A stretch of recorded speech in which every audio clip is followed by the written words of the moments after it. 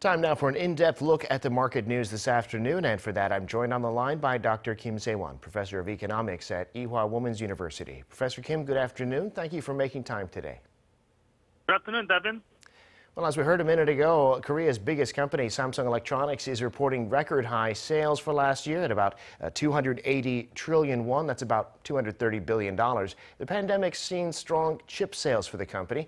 And LG Electronics, meanwhile, overtook its main U.S. rival Whirlpool last year in sales of its home appliances to take the global #1 spot for the first time. Tell us about last year's performance by these two Korean tech giants.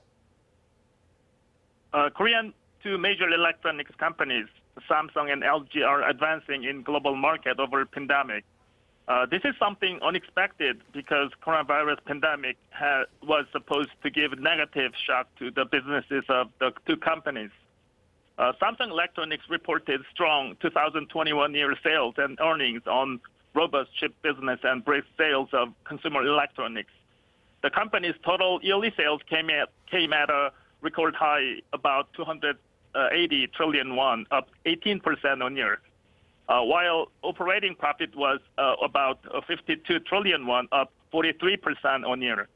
Particularly last year, the company's chip business reported more than 94 trillion won in revenue, surpassing Intel by sales. On the other hand, LG Electronics, the second largest electronics company in Korea, total sales came to about 76 trillion won last year, up 21% on year. It is highly expected that at the same time, LG Electronics home appliances sales in the United States exceeded that of Whirlpool, the largest home appliance manufacturer from the United States. Well, now, shifting gears here, looming over everything this week, of course, is the Federal Reserve, adding to expectations that an interest rate hike is coming this March. Rates are still near zero, but inflation's at historic highs. Tapering, the Fed says, will go ahead as planned. What came out of the Fed's meeting this week, and what do you make of it?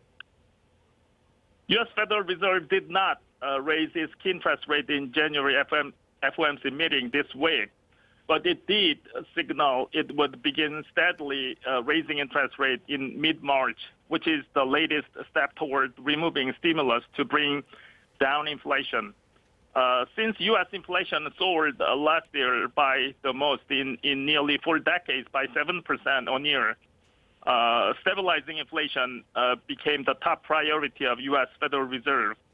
Fed Chairman Jerome Powell further said at a news conference following a Fed policy meeting that the central bank was ready to raise interest rate at its March 15th meeting and then could continue to lift them faster than it did during the past decade.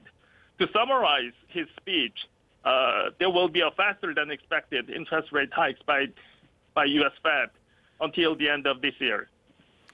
Well, as you say, March is the time everyone's expecting for the rate hikes to begin. The question is how much? At minimum 25 basis points, but with inflation so high, some are saying 50 basis points or more. What do you say, Professor? Devin, that's exactly what people asked Mr. Powell right after his speech, after the FOMC meeting. But he said, I don't think it's possible to say exactly how this is going to go, which indicates Mr. Powell left the door open to raising rates at consecutive policy meetings, which are held roughly every 6 weeks.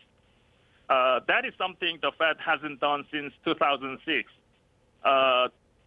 When it is necessary to raise interest rate, U.S. Fed usually increases the rate by 0.25% or 0.25%. But since U.S. Fed acknowledges the urgent situation to tame inflation, there is a high possibility to raise the key interest rate by 0.5% or 0.5% in March FOMC meeting.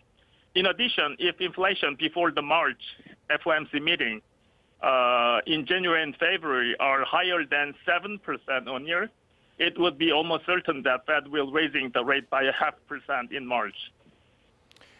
Well, thinking about all that, we see investors selling their stocks, which are way down from their recent highs. But the Fed's comments this time did not lead to a significant decline in the overseas markets overnight. There was, however, a major decline here in Korea. The Kospi now below 2,700 points for the first time since late 2020. What's the story in the global markets and here in Korea? What we know from our experiences and economic knowledges is that when the economy is bad, so is the stock market. But for the last 2 years of our coronavirus pandemic, stock market boomed, even with declining economy. The number one factor of this market boom is ample liquidity with zero interest rate. Therefore, U.S. Fed's interest rate raising plan released is a shock to the market. Stocks sold off while Mr. Powell spoke yesterday, reversing big gains from earlier in the day. Dow Jones Industrial Average finished it down 0.4%, while the tech-heavy Nasdaq Composite ended almost flat. Domestic market literally collapsed today thanks to U.S. Fed's interest rate hikes planned from March. Kospi dropped by 3.5%, and Kosdaq also dropped by 3.7% in a single day. In the case of Kospi, it has retreated over 5 straight days, including today. The accumulated return over 5 days is negative 7%, and this is the largest 5-day drop after April of 2020. Right, a rough time right now in the Korean market, but apparently putting that aside, the Korean government is saying it does not expect the Fed's latest meeting to have a big impact on the financial markets here in Korea, but it will move to stabilize the market if need be. Tell us about those remarks and what kind of action might be needed. Well, it is true that there is a negative impact of higher interest rate on stock market, but in the longer run, market is more affected by the performances of companies.